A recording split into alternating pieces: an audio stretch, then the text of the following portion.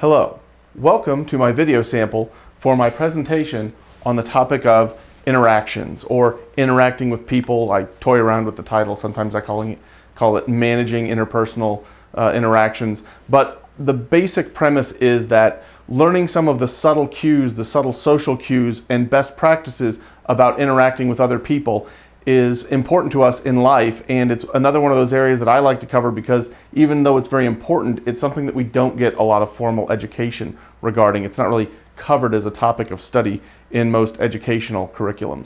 So the way I've structured it today is I want to talk about the good, the bad, and the ugly. So it's going to be the good habits that you should adopt, some of the bad habits that you should avoid that even well-meaning people can oftentimes slip into. And the ugly is about identifying and managing interactions where people are really hostile to you, either explicitly or even more importantly, subtly manipulative, sort of trying to put on wolf in sheep's clothing, as they say.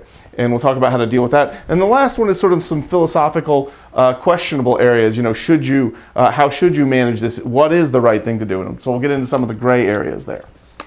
So to begin with, let's start out by talking about some of the good habits. And one of the most important things you can do is learn about the art of conversation. And this is where you learn to engage in a conversation and get something from it for yourself, but also make a contribution to the others engaged as well. The person you're talking to, maybe the people listening, you want to sort of manage that effectively. And I'll give you a couple of tips here for the sample. One of them is you can easily fall into a trap where introverts don't make enough of a contribution and extroverts try and make the conversation all about themselves. They try and keep drawing attention back to themselves. And those are sort of mistakes you can make on either extreme. What you really want to do is recognize that it is not a competition, but rather a cooperation. A conversation is all about making sure that everybody is heard fairly. And you want to bring people into the conversation. If you feel they've been left out, perhaps you redirect to them and ask them a question. You also want to take a sincere interest in the others. And you want to keep the conversation going, but it's important to note that you shouldn't panic if there's a pause. That's a natural thing. Pauses happen every few minutes in a naturally occurring conversation. Also, part of the art of conversation, but I thought it was important enough to get its own bullet point. You want to ask others about what they think, ask them about themselves. Generally speaking, people like to tell their story. You'll certainly learn more from listening to them than you will telling them about yourself. And it sort of gets back to the middle ground between introversion and extroversion. The next point I wanted to make was you want to understand the importance of saving what's called face, which means allowing people to not be embarrassed if there's a disagreement or if they turn out to be wrong or something. And I will give you an example of this. So for example, if someone says something that you disagree with, rather than challenging it explicitly, like, that's not true or you're wrong about that, you might ask them, you might present contrary evidence as a question.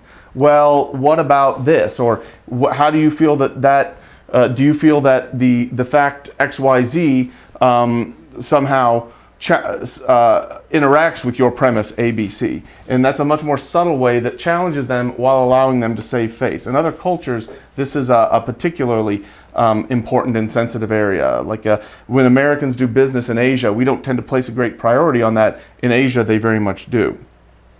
Another point I wanted to talk about under good habits is to learn how to make compliments and how to give criticism. I'm going to talk here about giving them, but you should also, there's also things to be said about receiving as well in the live presentation. One good best practice is that you want to, if you're talking to someone, you want to compliment them in public, so that allows them to have a reputation that is enhanced. And if you want to criticize them, you will generally want to criticize them privately to allow them to save face. Another thing is if you're giving feedback to somebody at work, it's always good to start with the compliments, the things that you feel they're doing right, before you enter into something that you feel that they're doing wrong or could be done better. Because that will sort of soften the blow and it will help prevent conflict. Now, what do you do if someone is intent on causing a conflict or if you find it unavoidable? Well, there are a variety of practices. One of them is you can actually engage them in a conflict. But it's important to note that you don't want to have the terms of that engagement, that interaction, defined by them. So for example, if they start raising their voice, it's the natural reaction is to respond in kind by raising your voice. But oftentimes you will enhance your own position, and certainly if there's an audience there, by lowering your voice. And likewise, if they speak quickly, you try and slow them down. This has a couple of advantages. One of them, psychologically, it demonstrates that they don't control you. Second of all, it can play to the audience, if you will, and demonstrates the audience that you're not interested in increasing the level of conflict. But there are also a lot of other options. One is you can just drop the subject, sort of ignore that it happened. You can dodge it by deflecting it. You can delay. So for example, if this isn't necessarily one personal interaction, but a series in the workplace, sometimes if you put off, you don't want to put off something that makes it worse, but sometimes putting it off, it'll resolve itself. Somebody else gets moved. Somebody else makes a decision about it, and you end up avoiding a fight that ultimately turned out to be unnecessary. You can also change the subject. You can also leave, and this is kind of a delicate balance, because by leaving, you will be clearly avoiding the conflict, but maybe you didn't think it was important enough to have. But also now they might consider that a victory, and they might that might appear to be so if there's an audience. So it's a delicate balance. But the audience, if they're high-minded, might recognize that that's a high-minded attempt by you to avoid the conflict. So you have to know your audience a bit well there to know how that's going to play. Sting, in one of his songs, this might be an old English expression, that's just where I heard it. He said, a gentleman will walk but never run, which means you will walk away from a conflict if you find it beneath you or unnecessary or this person not worth engaging, but you won't run away because that would imply that they have power over you and you fear them. So that's a sort of a delicate balance there from a music lyric. So those are some good habits to adopt. Let's talk a little bit about some bad habits. One of them is it's easy to slip into a situation where your intention, or at least what you tell yourself, is I'm informing them, but in fact you're bragging. So for example, if you tell them about how accomplished you are and all your business accomplishments, it's very easy to draw the conclusion that I'm just letting them know my credentials so that they will know what I'm capable of doing for them. But it's also possible that you might just end up showing off. You got to walk that balance. It's easy to slip into. There's a motivational speaker I know of, I won't name his name, but he tends to sort of do everything under the premise of informing, and what his presentation is mostly just him talking about all the amazing things he's done, and then at the end he sort of says, and if I can, you can too. And I think that this is, he's creating the illusion that he's informing you, but in reality, this is just him indulging in his own impulse to brag. Another bad habit that you can adopt, oftentimes people try to be critical about things to show off how aware or sophisticated their knowledge or tastes are. So you might say, well, I was just pointing out that that's not how you're supposed to do things, or that's not how you're supposed to hold your fork, or that's not how you're I think this is a poorly run organization or restaurant or whatever it is. And it's important to note that there's a delicate balance between being critical and trying to sound superior. Another important bad habit to avoid is, I think it's sort of unfair to refuse people the opportunity to defend themselves. So for example, if someone takes a cheap shot and then you say, what was that you said? And they go, oh, nothing. That is an unfair premise because they are refusing to allow someone to defend themselves. And it's important to note that if you're in the audience and hearing this, you should not think less of the person, one person is criticizing the other. You shouldn't, but then refusing to allow them to defend themselves. You shouldn't think less of the other person because they've been criticized. You should actually think less of the first person for fighting cheap and taking a cheap shot. I had another example of that I wanted to talk about. Anytime someone is passive aggressive, this is kind of what they're doing. They're trying to, I thought you were going to work on that. Yeah, I'll get that done, and then they refuse to do it. They are refusing to do it because they don't think it's necessary or serves their interest, but they're denying you the opportunity to be honest about it and defend your how shall I put this? they're denying you the opportunity to explain yourself or have a conversation about it. Also, there's a lot of people who do the, I call it the joke that's not really a joke. They're like, hey, you're really putting on the pounds, ha ha ha. And then if they get mad about that, you're like, whoa, what's the problem? I was just kidding. When in fact, in reality, they were trying to take a cheap shot there. So those are all examples of denying someone the right to defend themselves. You also want to avoid, it's easy to slip into a vicious spiral. This is sort of a Hatfields and McCoy scenario where perhaps there's something that was done that might seem like an infraction, or in an ambiguous situation it is interpreted as an insult or an offense or something, and so you immediately respond in kind in a greater level of hostility, rather than try and determine why they did that, why something was done to you, why something was said to you. And what happens is, it becomes a tit for tat. You interpret it as negative, which causes them to respond, which causes you to respond negatively, which causes them to respond to you negatively, and now you're sure they're out to get you because they've done two things to you, and so it becomes a vicious spiral. And I think it's important to note that sometimes people have different impulses here. Some people have an impulse very defensive, who want to escalate conflict whenever it happens, and other people try to resolve it. And you should sort of know where your calibration is, and you can go wrong in either direction. The vicious spiral is when you escalate it unnecessarily. But trying to resolve something with someone who means you ill is not necessarily effective. We'll get into that a little bit later. And the last thing I want to talk about is, it's easy to get into a fight. If there is a conflict, you're fighting about something that the fight is not about. And the reality is you want to fight about the actual subject. I'll give you an example to illustrate this by an example. I once saw a husband ask his wife to do something. Could you pass the salt? And she's like, why don't you get your own salt? Now clearly she wasn't offended by the fact that he asked her to pass the salt. There was something else that had happened between them that she was angry at, and she was taking it out on him in that way. And I always say that's unhealthy, because if you're not openly addressing the issue, you can't resolve it. If you're just doing diversionary tactics, it'll never get resolved. Another example of that is there was some people I worked with, and they were on a conference call, and they ended up getting in a fight. And most of us, we didn't understand what the fight was about because it seemed unnecessary and trivial. And I later came to find out that they had a history of conflicts, and whenever they got into a conflict, it became a vicious spiral, because they were really angry about a lot of other things in the past that they'd never resolved. So those are some bad habits. Now let's talk about the ugly. These are areas where I think people are genuinely inspired to manipulate you, and I want to figure out how to defend yourself against such things. The first example is the trap question, like, are you still a liar?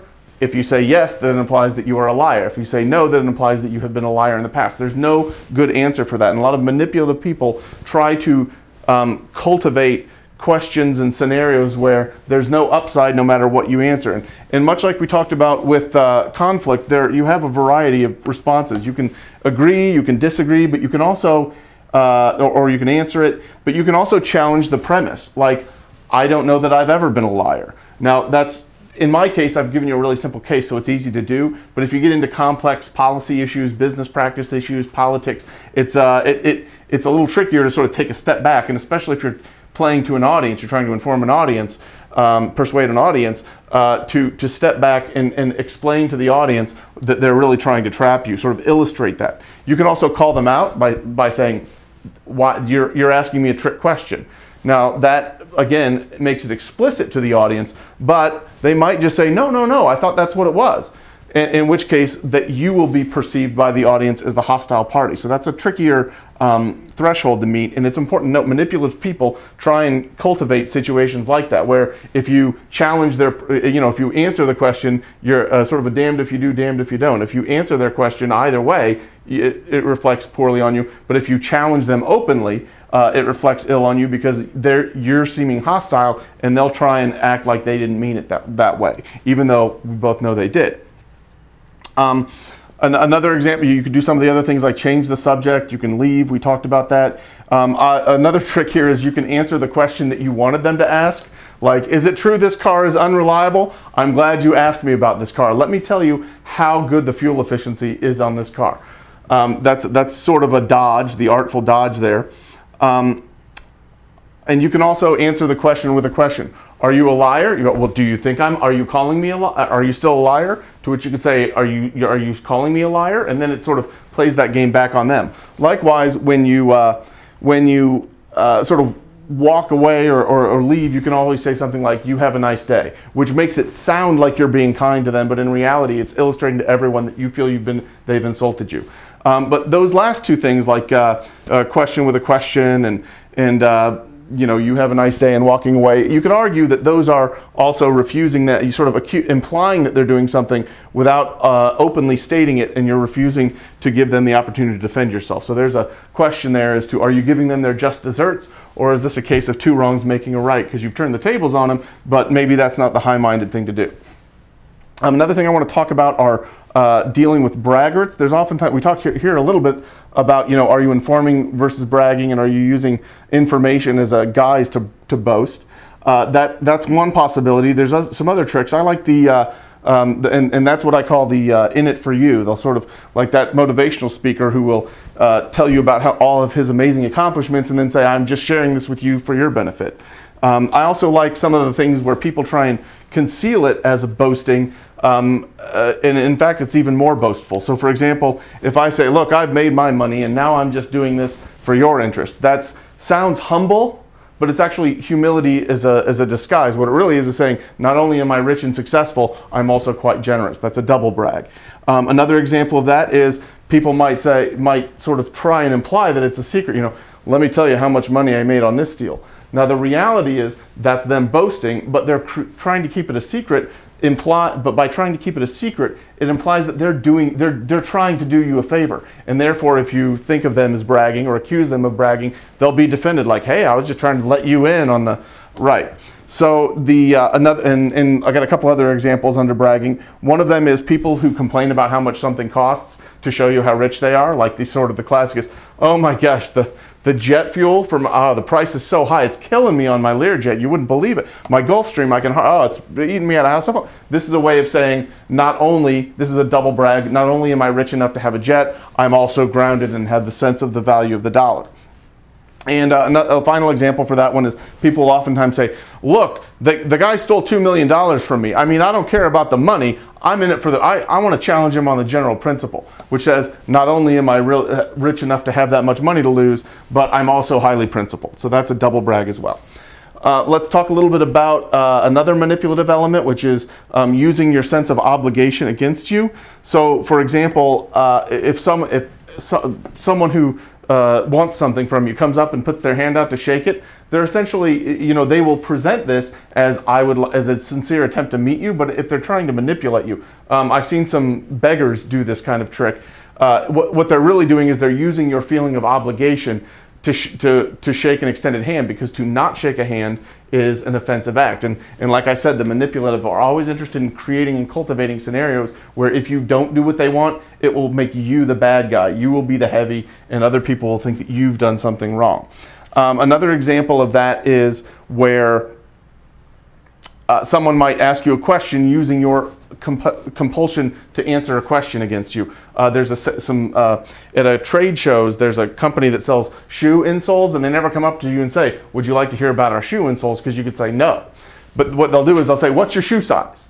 Because that's a question that traps you into it. Now if you refuse to answer, the question doesn't give you the option of not answering like a yes or no question was. And so they're trying to use that the obligation you feel to not be rude and answer an open question against you, to trick you into hearing their sales pitch.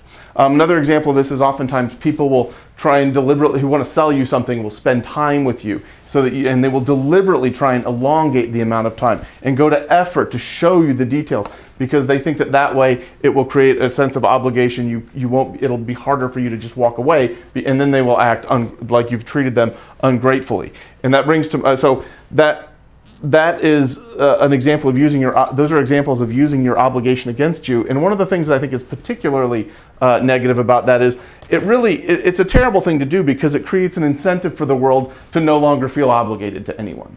So if they use your sense of courtesy to manipulate you, it gives you an incentive to not be courteous anymore. And I think that's sort of terrible. I talk a little bit about that in my integrity speech, and I call that the universality element, where if everybody did it, it would actually make the world a worse place. But that last example I gave you about trying to cultivate a sense of obligation so they can seem offended if you don't do what they ask you to do, there's a certain element of theatrics to that. And that's a couple of other examples of that was what I call the Shirley, where someone says, surely you've heard of my product, and you'll say, no, I haven't heard of it. Oh, well, let me explain it to you. And it's created the illusion that they're surprised that you've never heard of it. And I've heard this a couple of times in my life where they mention, well, surely you've heard of, and then they mention some product that nobody would reasonably assume that they've heard of. That's just their theatrics to try, and it's a sort of a bullying tactic to try and make you feel like you're missing out and that they have something to tell you. And that way, when they give you their pitch, it's like they're pretending that they're doing you the favor by informing you of something you need to know.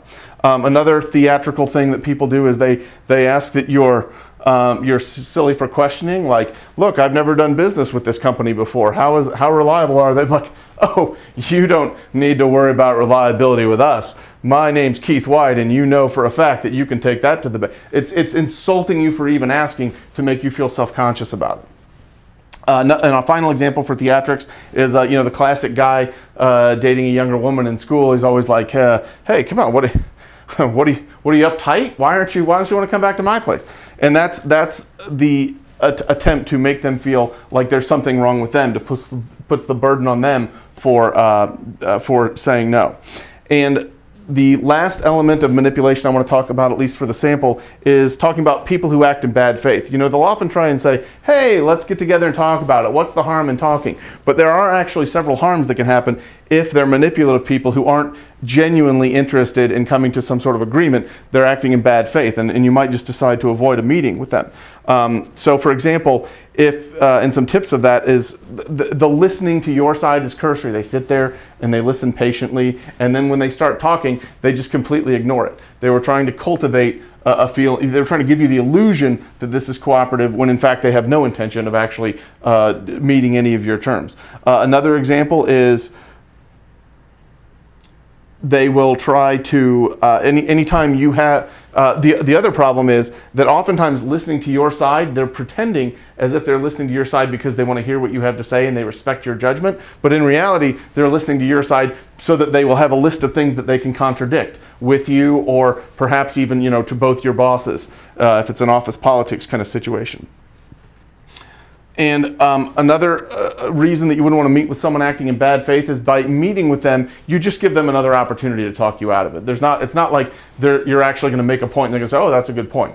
Oftentimes you'll notice no matter what you say, they always counter it with a point, and then you say, well, that's not true because this, and then they have another counter, and eventually you'll realize they're never going to agree. They're just using this as an illusion to knock every time you come up with a response, they'll have a counter response.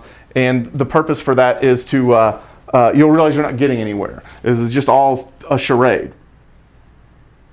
So with that in mind, let's move on a little bit. Those are some of the manipulative elements. One more thing I wanted to say on acting in bad faith. Another problem with engaging people acting in bad faith is oftentimes they will get you to say something that you regret, and then they will immediately tell everyone else about that. That's sort of the trap, and that's particularly important if they don't have a reputation to lose, but you do. So, for example, you'll see a lot of oftentimes a reporter from a small news agency will say something provocative to a politician to get them to say something, and if nobody says anything, if they don't say something that they regret, it's no big deal because nobody's heard of this reporter. But if they do, all of a sudden, they get a scoop, and because they don't have people who have not been heard of don't have a reputation to lose, whereas you as a politician or business leader might. So let's move on from the manipulative to sort of the questionable. These are some more philosophical ones. We've talked about some bad habits and some ugly manipulative tactics, but it's important to note that just because someone is doing something that could be perceived as manipulative, you don't necessarily know that. And so you have to decide who are you going to give the benefit of the doubt to. And the mistake you can make in either direction is if you're too passive, you will enable manipulative people to get away with some of their tactics. But if you're always challenging everyone who might might be acting in bad faith, you will be hyper vigilant. You'll be starting fights that don't necessarily need to be fought. And you will be embarrassing yourself in front of others because you will seem like a conflict seeker. And that's a real trick, because manipulative people will always try and craft scenarios where if you challenge them, even if they are mean ill, you will lose your reputation, not them. You will be looked at as the heavy or the bad guy. Another questionable area is, you've got to ask yourself is, what if someone's taking something that is a position that's silly or presenting facts that you believe to be untrue? Do you challenge them on that? Now, we've talked about there's some diplomatic ways of challenging them, but do you want to, if you don't challenge them, then the world could become a worse place, because in theory, bad information is being propagated. But if you do challenge them, you run the risk of your being the bad guy. And so you want to you got to ask yourself that question about whether or not you want to challenge, and if so, how to do so diplomatically. Another example that you have to make some decisions about is how much deference you show other people or your audience. If you show them too much if you show them not enough deference, you will be considered entitled or ungrateful. But if you show them too much deference, you might get taken advantage of, because it communicates to them that you are that they are superior to you, and they act on your and they must serve you must serve their interests. And the last one I want to talk about, questionable, is just the example of, some might say. This is a really questionable one. Because if someone prefaces a statement by saying, some might say, this is what you've done is wrong. Now, it's debatable as to whether or not this is dodging. By saying some might say, are they dodging personal responsibility? Because it sounds like that's their position, in which case they would be hostile to you. But the other possibility is they're saying some might say to allow you to save face. They're putting it more diplomatically. They're putting it on a third party so that you have the ability to diminish them without causing a direct conflict. And I don't know if that's, so you can say that either meaning well or meaning ill, either way. So that's basically some tips from my conversation on interaction, sort of teaching, hopefully, people to manage interactions, manage conflicts, avoid conflicts, and tell whether or not people mean well or not. I hope you found this illustrative. If you'd like something like this presented, please contact me at my website, keithwhite.com. I look forward to doing business with you. Thank you.